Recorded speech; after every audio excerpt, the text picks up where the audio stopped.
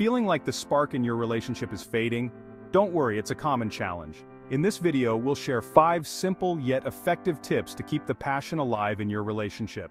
First, prioritize quality time together. It's not just about being in the same room, it's about connecting on a deeper level. Plan regular date nights or set aside time to share and listen to each other's stories and dreams. Next, communicate openly and honestly.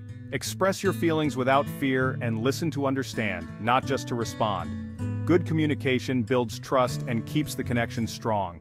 Third, keep the romance alive with small gestures. Surprise your partner with a note, a small gift, or a spontaneous outing.